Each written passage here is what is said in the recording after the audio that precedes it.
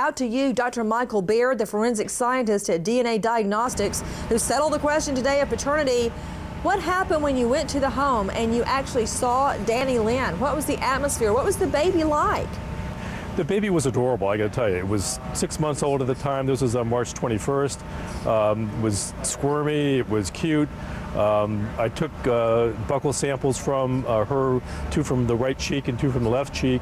And I gotta tell you, one of the real kind of touching moments during that time was when Larry Burkhead, who was there present also during the collection, walked over to the baby, put out his finger, and the baby grabbed it. So I think everyone in the room kind of, let a sigh.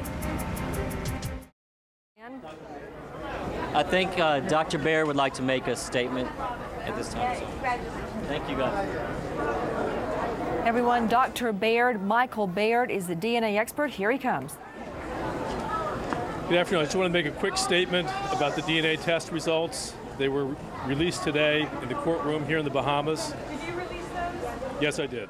We now welcome from Nassau Dr. Michael Baird, the expert who performed DNA testing of Larry Burkhead and the baby Danny Lynn. The level of certainty here, is it almost foolproof, doctor?